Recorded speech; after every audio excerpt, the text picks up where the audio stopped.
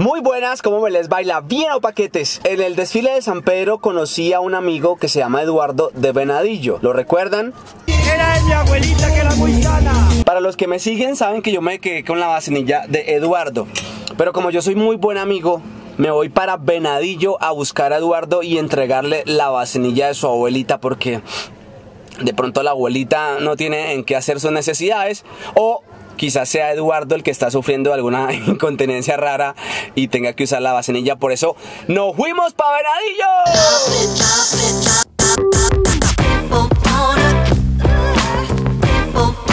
Ya llegamos, efectivamente el GPS no se equivocó. Eduardo, ¿dónde se habrá metido Eduardo?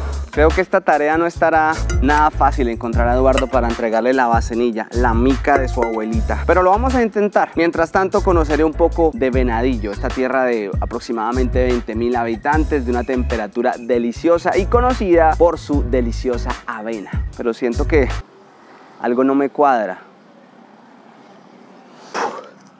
La pinta estaba muy cachaca. Quizás se hagan la misma pregunta que yo, pero ¿cómo voy a encontrar a Eduardo en una población grande, 20.000 habitantes? Como diría el viejo consejo de la abuela, preguntando se llega a Roma.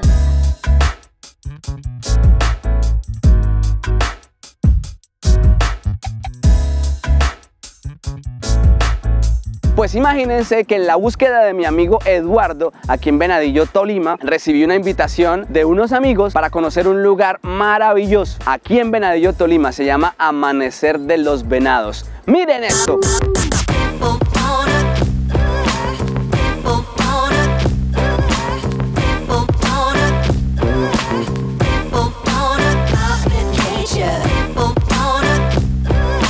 Uno de los parches que usted puede hacer aquí que me parece genial es el paseo por los puentes tibetanos. Son 3 puentes tibetanos, hay un tobogán también por ahí, va uno ascendiendo hasta llegar a la tirolesa, que son 280 metros, 300 metros de descenso sobre cable, algo bien agresivo, bien extremo, pero muy seguro y muy delicioso. Hermanito, feliz viaje. Gracias, oye, Dios bendiga. Bueno, chao. Curiosas que me encuentro es esta bicicleta de don Silvano Castro, que me lo encontré aquí en el parque. Me cuenta que le tiene todo original desde hace 45 años, que primero presta los pantalones que su bicicleta, y llegó el tan esperado momento.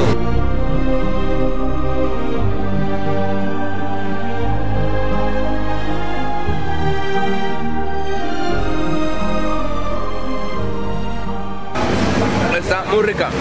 Sé que se antojaron de avenita de Venadillo. Aquí la señorita lo que me está pasando es la ñapa, mire.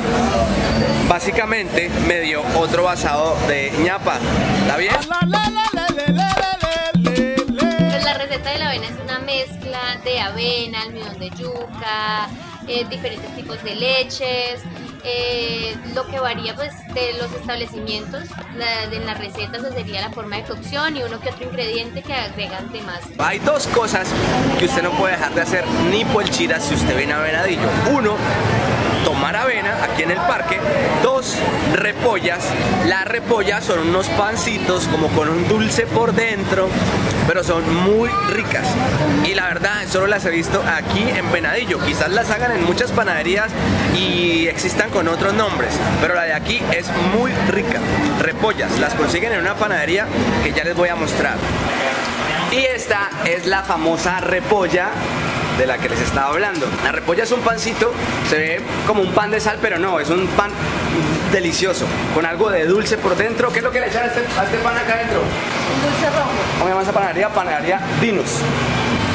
Lo máximo. Cuando hay puente festivo, hacen muchísima repolla porque la gente dice, vienen a comprar para llevar. Ya, Jaira, ¿a cómo son las repollitas? A 200. ¿A 200? ¿Cuánto hay ahí? Venta, 5.000. véntame 5.000. Ah, écheme todo eso ahí, écheme todo eso.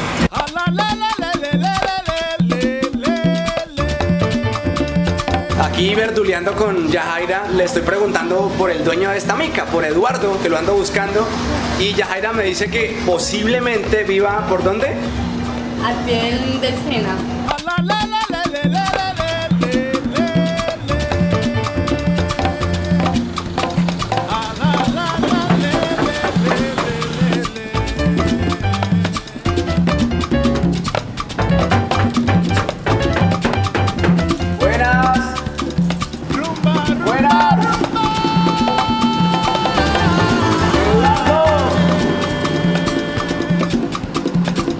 Llevamos media hora golpeando en la casa de Eduardo. Ya le pregunté a la señora de la tienda y me dice que efectivamente esta es la casa de Eduardo, pero que Eduardo no vive en Venadillo.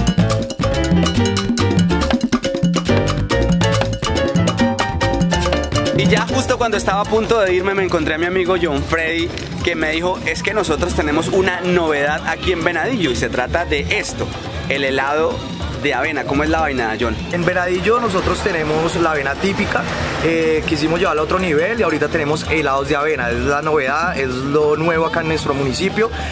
Los que quieran deleitarse, acá en la calle Tercera, número 753. Esto es frente a Molino Diana, licor. Antiguamente Molino Caribe o Molino Venadillo. Ok, vamos a probar, a ver qué tal.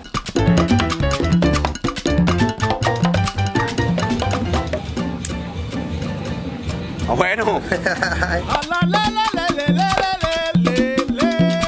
Y así voy finalizando mi paso por esta maravillosa tierra del Tolima llamada Venadillo, productora de arroz, famosa por esa celestial y deliciosa avena, además de esa rica fritanga, donde la gente posee una extraña condición, quizás estilo Saiyajin, que no necesitan casco, quizás tienen la cabeza muy fuerte, pero sobre todo algo que me encantó de Venadillo es la amabilidad de la gente. Pues me quedaré con la vacinilla de la abuela de Eduardo, que cuando esté viejito la puedo usar debajo de la cama y listo, para el problema de esa incontinencia que a veces sufre uno cuando llega a la edad de viejito. Lo que sí es cierto es que la pasé de maravilla y si ven a Eduardo, díganle que yo tengo la vacinilla de la abuela.